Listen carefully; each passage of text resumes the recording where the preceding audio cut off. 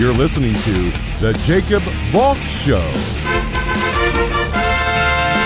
He's breaking down the latest and greatest in sports as only he can.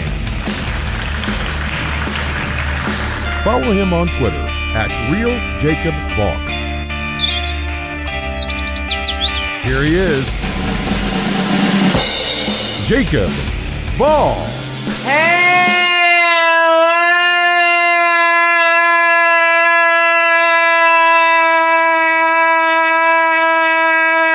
Hello, sports fans. Welcome to another edition of the Jacob Valk Show. I am the Jacob Valk, and you're not. You know what I'm going to start with. The Brooklyn Nets taking care of business against the Boston Celtics, beating them in 5 games like I said they would, and clinching their second round matchup against the Milwaukee Bucks. That series will start on Saturday, and it is a 7:30 start. When you watch Nets games, you think to yourself, which member of the big three is gonna step up? Game 4 was Durant and Irving. Harden took a little bit of a back seat. He still got his 23 points and 18 assists, but when Kevin Durant has 42 points and Kyrie Irving has 39 points, 23 points is nothing compared to that. So Harden said, you know what, it's my time. I'm going to step up here. I'm going to show that I can still score. I've taken on more of a distributor role with the Nets. I'm happy to do it, don't get me wrong, but watch this. Harden had a triple-double. 34 points, 10 rebounds, and 10 assists. He became only the second net to ever have a triple-double in the NBA playoffs. The other guy did it 10 times. Jason Kidd.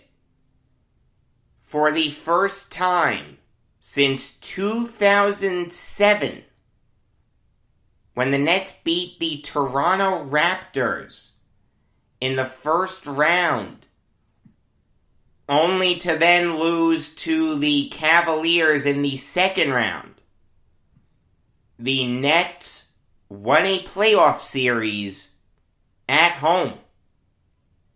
To have not won a playoff series at home in 14 years, I mean, that's tough. But this team is just built differently. When you have 3 players combine for 83 points, and in the game before, combined for 104 points, how do you beat this team? It takes Herculean efforts. Jason Tatum needed to go off and score 50 points for the Celtics to win. 40 wasn't enough. What's the one thing that everyone said about the Nets? Hey, we know they can score, but what about defense? Can they defend? Yes, they can.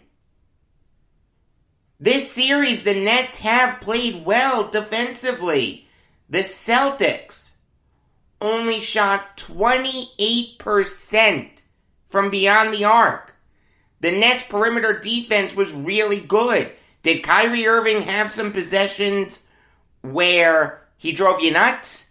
Yes. But I feel like that could have also been part of the game plan. We'll let Marcus Smart shoot. We'll let Romeo Langford shoot. We'll let Evan Fournier shoot. We just want to keep the ball out of Jason Tatum's hands and be in position to grab that rebound and push the pace. Harden and Durant were excellent defensively in this series. I mean, Harden was on another planet defensively in this series. That might be one of the best defensive performances you'll get in a series this year. Now, granted, simple defense. Switch everything. If you see someone not named Jason Tatum shooting, don't try to force the ball out of his hands. But Harden did it incredibly well. Durant did it really well. Bruce Brown did it really well. You know, I don't want to see anyone say that the reason the Nets won this series was because Kemba Walker and Jaylen Brown were out. Walker obviously missed the last 2 games and Jaylen Brown missed the whole series with injuries. That's not why the Nets won. The Nets won because they were by far and away the better team. Did those injuries make it easier? Yeah, of course they did, but injuries are part of the game. Every team is dealing with injuries. The Nets are dealing with an injury. What's the Nets starting 5 been in these playoffs? Harden, Irving, Durant, Harris, Griffin. That means that their best player coming off the bench is Jeff Green. He's their 6th man. Have you seen Green recently? Because I haven't. I don't know if he's going to be back in time for Game 1 of the Bucks series. I'll tell you it's possible. We were initially told that the Green injury would be reevaluated in 10 days. Green suffered the injury in Game 2. That took place a week ago yesterday. 10 days from that point is this coming Friday. So there is a chance that we could see Green in Game 1. And the Nets will need him. They'll need all the help they can get. The Bucks are going to be really tough. I don't want to say that this series was a cakewalk, because it really wasn't, but you take a look at the final scores of all the games. The Nets won games 1, 2, 4, and 5 by double digits. The game they lost, Game 3, they only lost by 6 points. I mean, Game 1 was tough. That first half, the Nets played like garbage, but then they turned it on in the second half. They've done that all year. Game 2 was a blowout. Game 3, the Nets played the Celtics tough, but Jason Tatum just went off. Game 4, Kyrie and Durant went off. And Game 5, Harden went off. As far as playoff series go, the series that the Nets just had against the Celtics was an easy one. They're going to have their work cut out for them against the Bucks. A really, really good Bucks team. A team that the Nets can beat, don't get me wrong. Here's what gives me great confidence in the Nets, okay? Go back to their first 2 games in May. May 2nd and May 4th in Milwaukee. The Nets lost the first game by 3 points. They lost the second game by 6 points. That's bad, right? No, it's not. Because James Harden didn't play in either one of those games. I think it's a fair bet to say that James Harden would be responsible for 4 more points on May 2nd and 7 more points on May 4th. Look, Giannis will make Durant work. Jrue Holiday will make James Harden work. I'm going to key in on Kyrie Irving. Whichever one of the big 3 isn't defended by either Giannis or Holiday, 2 excellent defenders, is going to need to go off. You'll see Joe Harris get some opportunities. Blake Griffin may get some opportunities. It's going to be a tough series. It's going to be a fun series. It's one that I do expect the Nets to win, though. I saw some people changing their picks after watching the Bucks destroy the Heat. They said, you know what? I had the Nets before, now Bucks in 7. Did you just watch the Nets destroy the Celtics? Okay, the Heat are better than the Celtics. I get that. But the Nets did win their series pretty convincingly.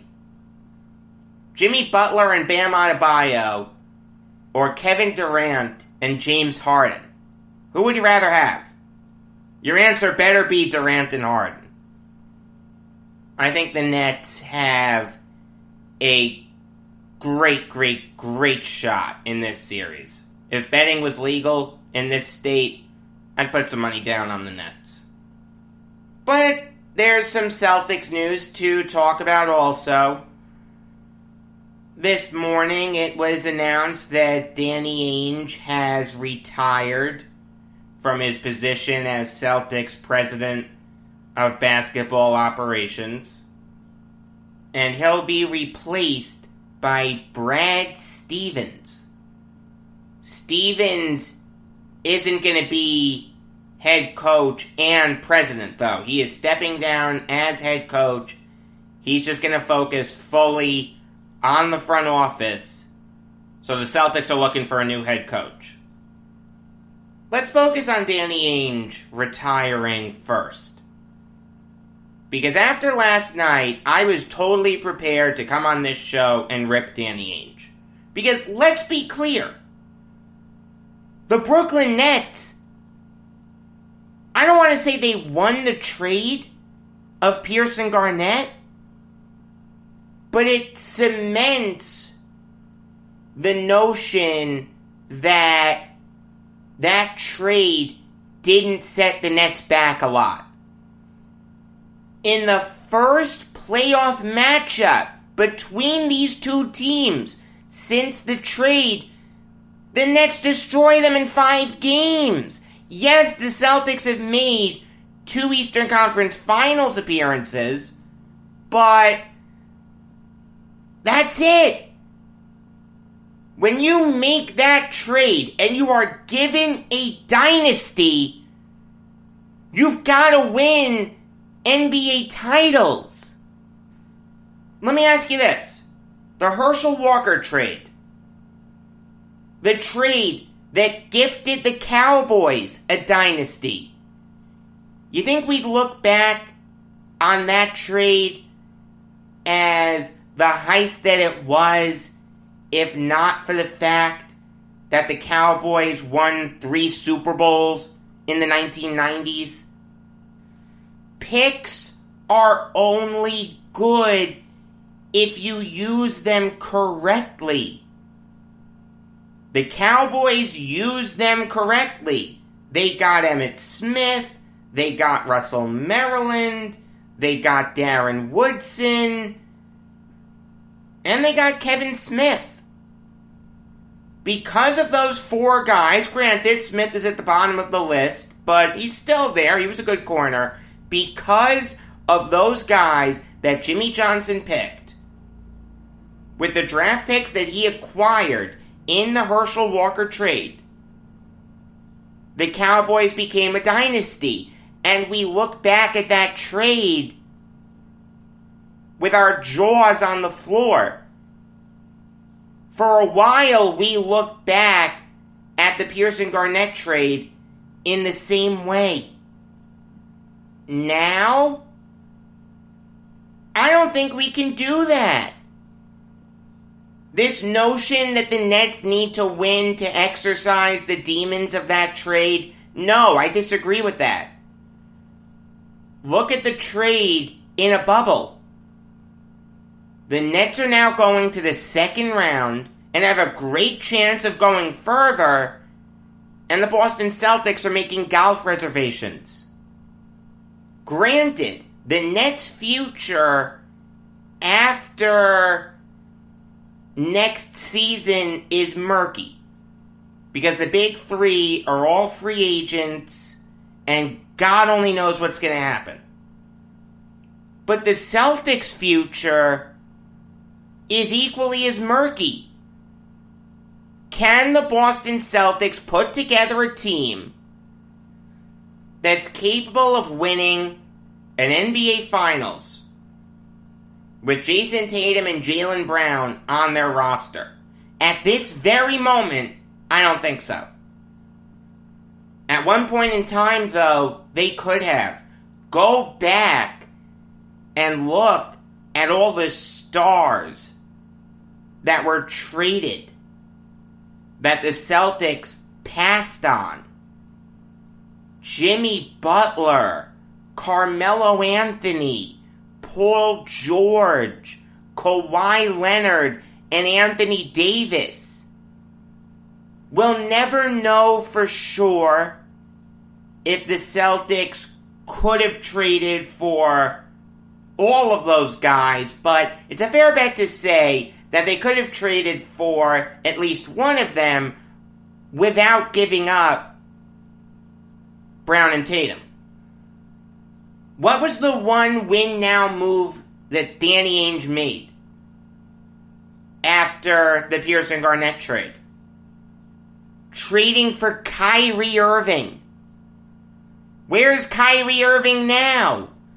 Oh yeah, he's a Brooklyn Net.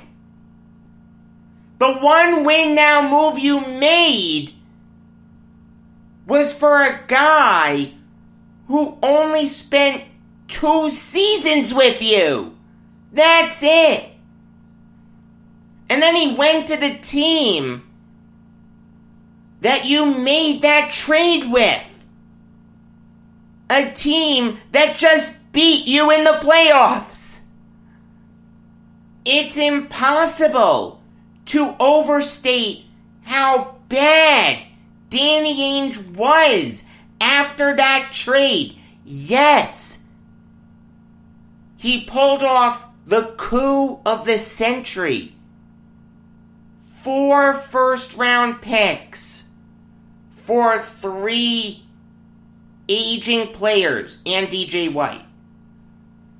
But what did it get the Celtics?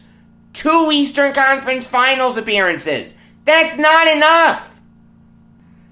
If the Dallas Cowboys just made 2 NFC Championship game appearances, we're not looking at the Herschel Walker trade as the coup that we look at it as under the prism of the Cowboys' 3 Super Bowl wins in the 90s. Danny Ainge was gifted a dynasty. He blew it. He absolutely blew it. And now it's up to Brad Stevens to pick up the pieces. Look, I think Stevens will do a solid job. He's an incredibly smart guy, okay? We know this. Came into the NBA out of Butler with a ton of fanfare. And I think it's fair to say that as of 24 hours ago, he was one of the 10 or 15 best coaches in the NBA. Did as good a job with the pieces that he was given as could be expected. The transition from head coach to president of basketball operations is tough. Make no mistake about it. It's two completely different animals. But I think Stevens can do it. As for who he's going to hire as his successor, I have no idea. Almost immediately, Chris Haynes of Yahoo Sports threw out Jason Kidd and Lloyd Pierce as possibilities. Jason Kidd I could see, even though he left an incredibly bad taste in my mouth with what he did to the Nets after his first year as head coach, making the failed power play, forcing his way to the Bucks. He's done a good job of rehabbing his image.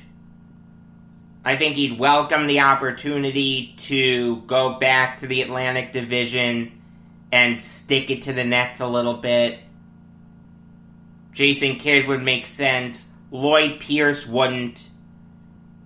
Seeing as though the Hawks are one win away from advancing to the second round with Nate McMillan as their head coach, the only conclusion that you can draw from that is that Lloyd Pierce was holding the Hawks back. For a Celtics team that needs to win in the playoffs kinda quickly, Lloyd Pierce is the last guy on earth you want. I saw Chauncey Billups' name mentioned. That would be really interesting. You gotta remember, Billups was actually drafted by the Celtics, but was traded to the Raptors because Rick Pitino didn't want to develop him. We've heard Billups be mentioned as being a head coaching candidate before. It wouldn't surprise me if he got that job. I thought of Kenny Atkinson. It is his birthday today, by the way. Happy birthday. It doesn't make a lot of sense to me. If you're looking to win now in the playoffs, I don't think you want Atkinson. Speaking of the Nets, I heard Mike D'Antoni's name mentioned. He would make sense. Jacques Vaughn would make a little bit of sense, although I don't think that would be considered a sexy hire. I think he'd be behind the eight ball pretty quickly. Ime Udoka would make a ton of sense. I thought of a couple current assistant coaches for the Celtics.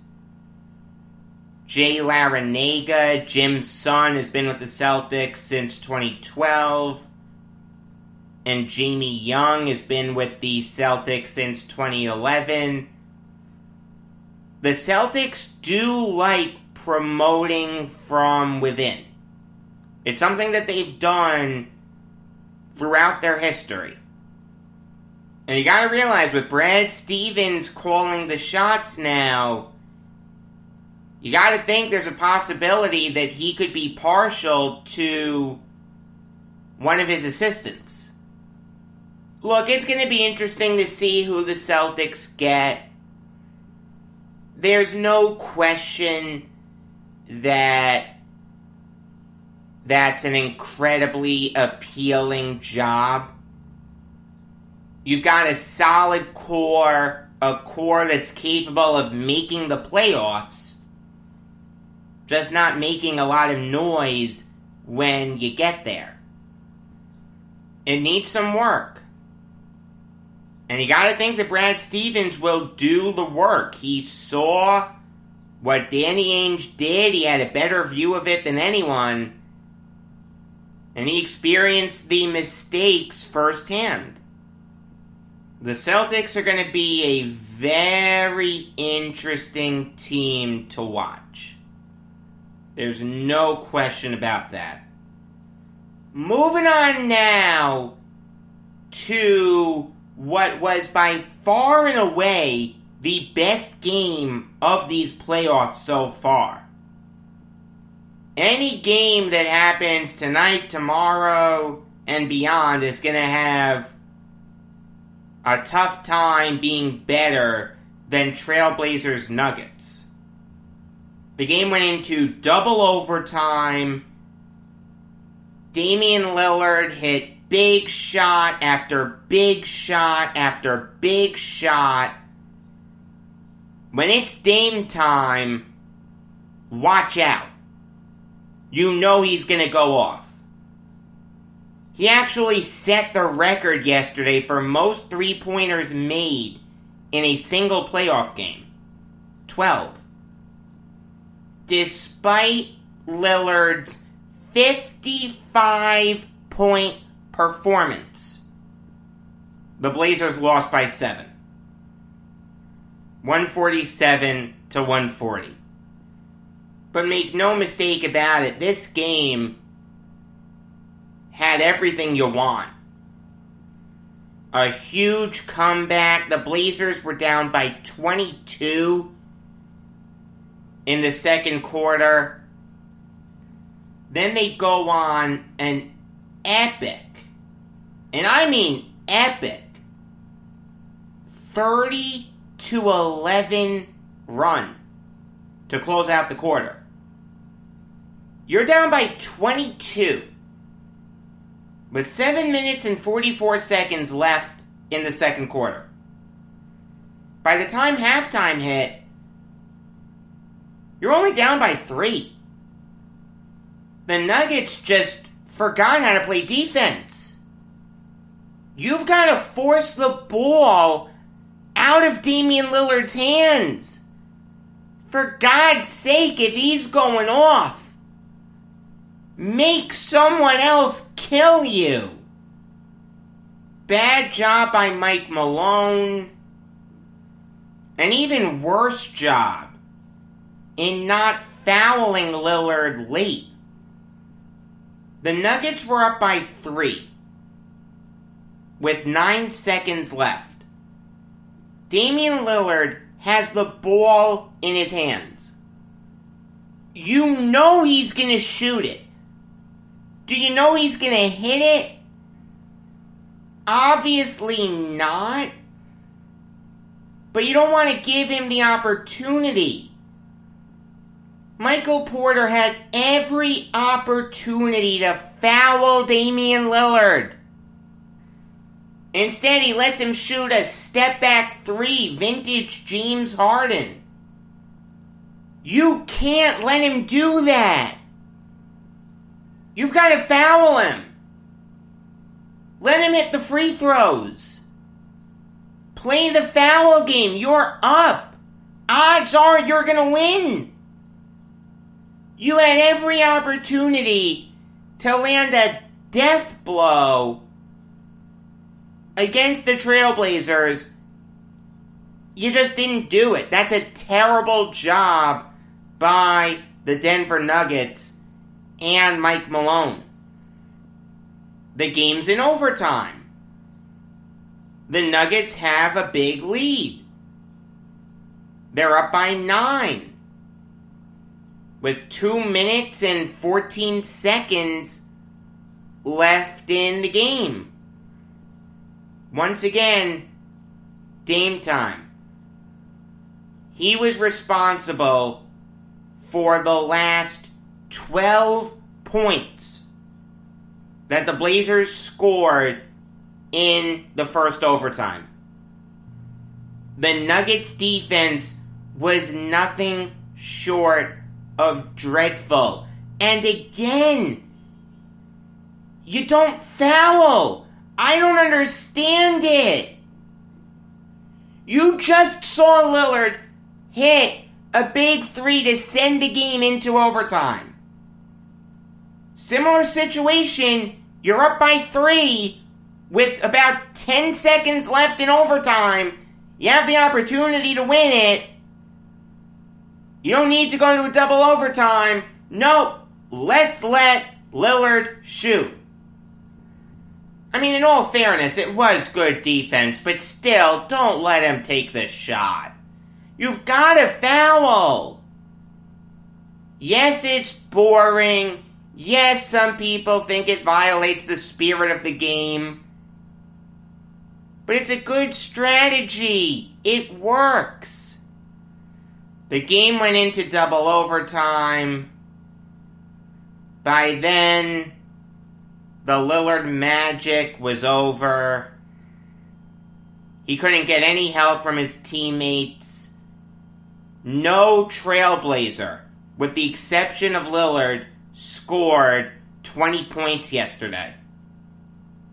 The game went into double overtime. Norman Powell and C.J. McCollum both played 50 minutes. Robert Covington played 43 minutes. You've got to break 20. I mean, if you get one more point in either regulation or the first overtime, the Blazers win. Yusuf Nurkic had a bad game. He fouled out really early. He played just 24 minutes. By the end of the game, only Lillard and Norman Powell were still eligible to play out of everyone that started the game for the Blazers. This is something that's plagued Damian Lillard his whole career. He just doesn't have a great supporting cast. He has a good supporting cast. It's a supporting cast that can get to the playoffs and maybe can win a series or two, but that's it. That's all it is. This isn't Terry Stotts' fault. I've heard rumors that he could go if the Blazers lose this series. I like Stotts. I think he's a good coach. The reality is the Blazers just don't have a roster capable of winning the whole thing. It's fair to wonder if it's in the Blazers' best interests to blow things up. Trade everyone except Lillard. Try to rejigger this roster so that it can go on a big run. Moving on now to Lakers Suns. I'm not going to spend too much time on it. This game was a joke. It was over in the first half. You can't score just 10 points in the second quarter and expect to win. At halftime, the Suns were up 66-36. Now, some people are going to say this loss is on LeBron, and I understand their point. He is the best player on the team, and he's got to step up and win an incredibly important Game 5. Game 5s are always important. But this loss is more on Dennis Schroeder. This loss is more on Wesley Matthews, Andre Drummond, Markieff Morris, KCP. The supporting cast. LeBron did what you want him to do.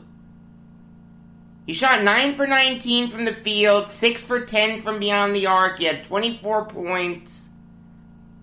But the supporting cast was just non-existent.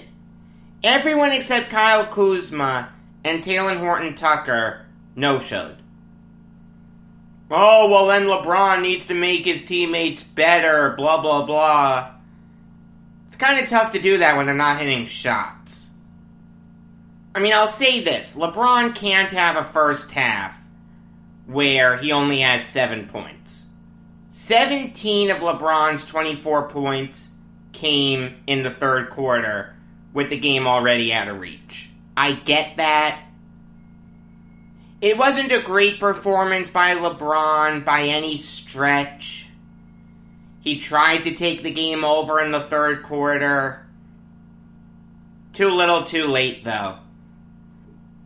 I mean, I'm not putting this loss solely on LeBron. I'm just not. I'm putting it on the supporting cast of the Lakers. Without Anthony Davis, that team is dreadful. I see why the Lakers had to win the play-in game. to get into the playoffs. Does this loss irreparably harm LeBron's legacy? The answer is no.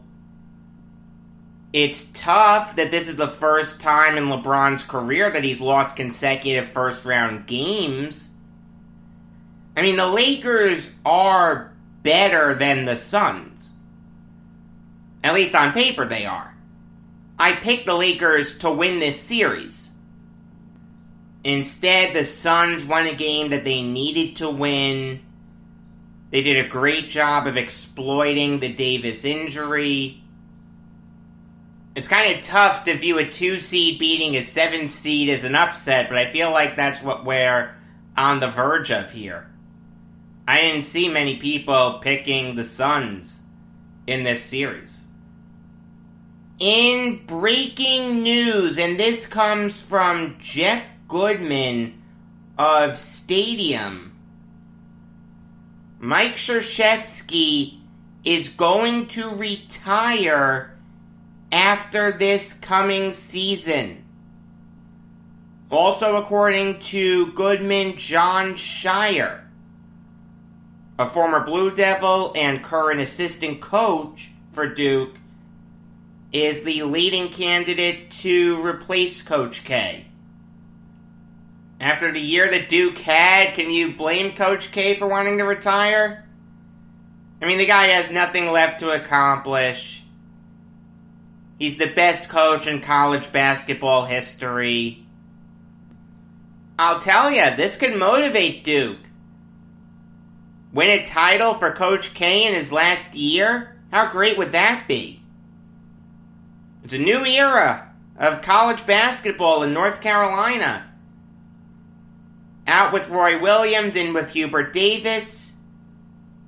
Next year, out with Mike Krzyzewski. In with John Shire, or Shayer. I don't know how he pronounces it. Very, very interesting. I'll say that. But now it's time to preview tonight's 4 NBA games. I'll start with Wizards-Sixers. If the Wizards are going to win this game, they need to follow the Suns' blueprint. You saw what the Suns did against the Lakers. They drive the lane, got some easy buckets. When the Lakers decided to contest, they kicked it out for wide open shots. Anthony Davis and Joel Embiid are similar. They're both excellent interior defenders.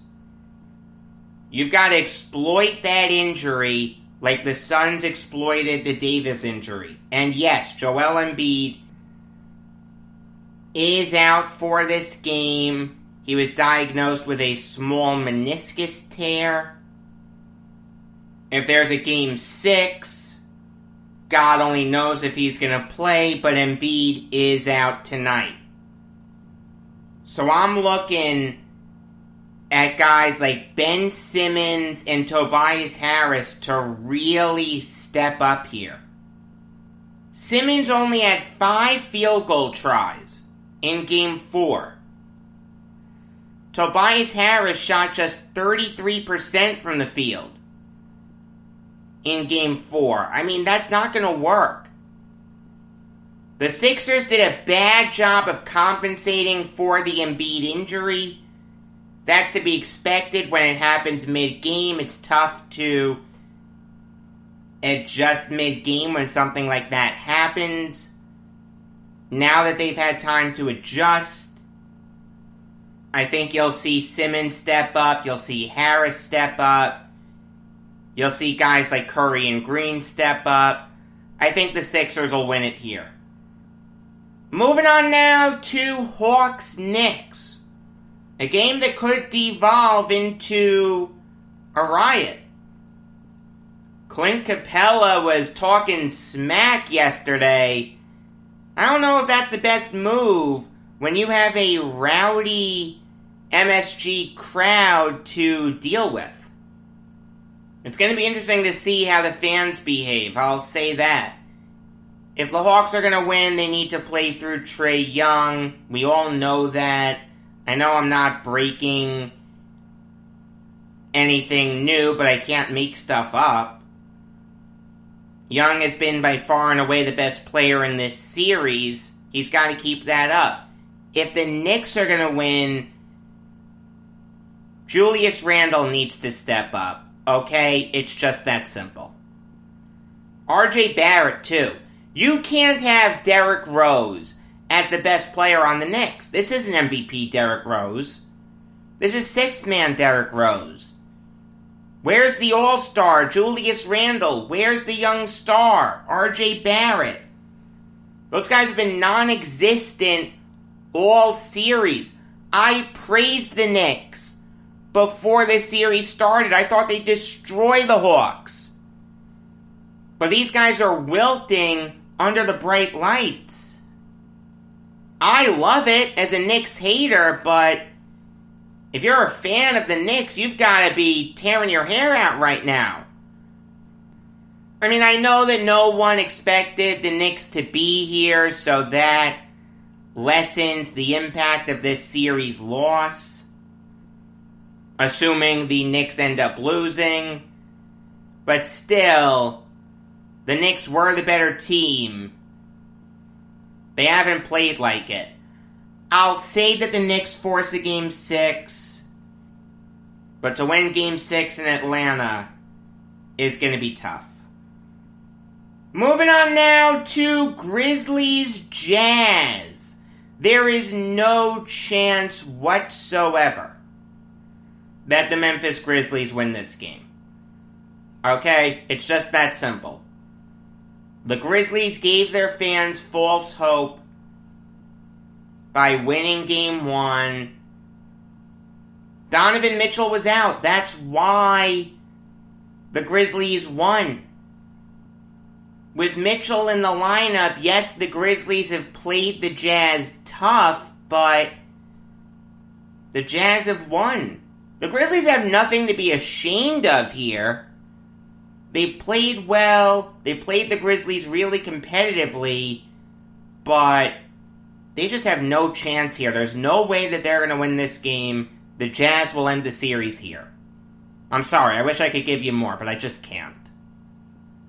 The last NBA game to talk about is Mavericks-Clippers. This game all comes down to Luka Doncic. If Doncic is affected by his neck injury as much as he was in Game 4, the Clippers will win.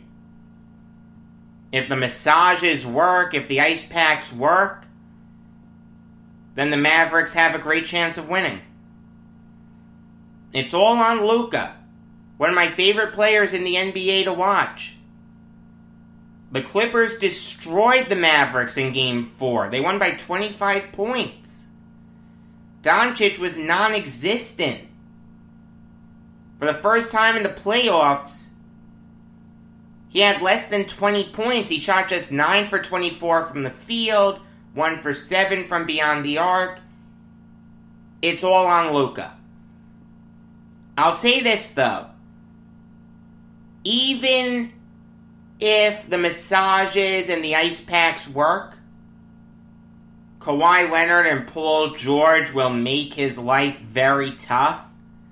Doncic will be at less than 100%, so I'll take Kawhi Leonard and Paul George over a less than 100% Luka. Give me the Clippers. Alright, now I'll give you some NHL Valk talk. And I'll start by recapping Lightning Hurricanes. The Lightning have really put the Hurricanes behind the 8 ball here by taking the first 2 games in Carolina. I mean, the Hurricanes played well in this game. They were by far and away the better team. It's not even close. They had 32 shots on net. You know how many the Lightning had? 15. The Hurricanes more than doubled up the Lightning in shots on goal. But it didn't matter. Andrei Vasilevsky stood on his head. Alex Nedeljkovic had by far and away his worst game of the playoffs. I mean, that first goal, that's just put the puck on net and see what happens. You can't allow that to go in. I understand that Ned never saw it. Okay, I get that. He was screened by two guys. But still, that's a shot from the point. It didn't have a lot of velocity on it. That's one that Nedeljkovic really should have stopped. Now, in all fairness to Ned, the second goal was more Brady Shea's fault. He had the opportunity to get the puck away from Cirelli, and he just couldn't do it. Shea has had a bad series so far. He's really got to step it up.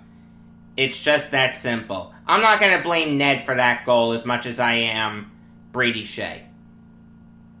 The Hurricanes did score a goal with their goalie pulled. It was a nice pass out front to Svechnikov, but by then it was just too little too late. You knew that Vasilevsky wasn't going to give up another goal. This was a deflating loss for the Hurricanes. They were the better team in this game. I don't see how the Hurricanes come back in this series, I'll say that. But now it's time to preview Canadiens-Jets. A series that I'm going to have a tough time getting into. I mean, I'll be honest with you. This is a 3 seed going up against a 4 seed. Two teams that I didn't see a lot of in the regular season. I feel like I'm everyman here in America.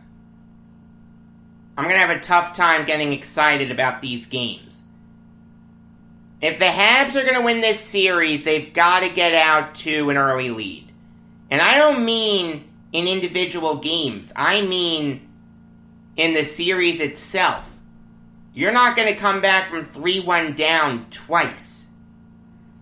It was impressive that you came back once, don't get me wrong. It's one of the best moments in recent Habs history, but you're not going to do it twice. Steal a game in Winnipeg. It's just that simple. As for the Jets, they need to keep up their great defensive play. They did a great job on McDavid and Draisaitl. The Habs have no one close to those guys.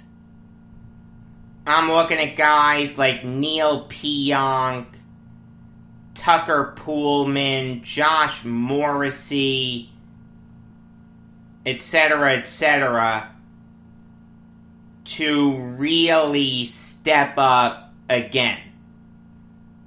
The Jets are not a great offensive team. They're not an awful offensive team, but they're not great. They found a formula that works for them defensively. Shutting down McDavid and Draisaitl. Let's see if they can duplicate it against the Habs. This is the only playoff series I can make a pick for. I like that the Jets have home ice advantage. I think they're going to have fans in the stands for the first time since last March. So give me the Jets in 6. Moving on now to Golden Knights Avalanche. If the Golden Knights are going to win, they need to start Marc-Andre Fleury. It was a stupid decision to start Robin Lehner. You put yourself immediately behind the 8 ball when you do that. I know that you didn't expect Lehner to give up 7 goals, but you've got to ride with Fleury. Okay, I get that he's tired. I get that he's exhausted. He just got through a tough 7-game series. You know what? You can rest in the offseason. There are no off days in the playoffs. Suck it up and push through it. It's just that simple. As for the Avalanche, keep up the strong pressure, keep up the great forecheck. Your power play was outstanding, keep that up. The Avalanche don't need to change anything if they're going to win this game. But I don't think they're going to. I think Fleury's going to be motivated. This series will turn into a best 3 out of 5, which bodes well for Pete DeBoer, because both teams will be in the same boat. So give me the Golden Knights. Until tomorrow, I am Jacob Valk saying that an umpire is like a woman. He makes quick decisions, never reverses them, and doesn't think you're safe when you're out.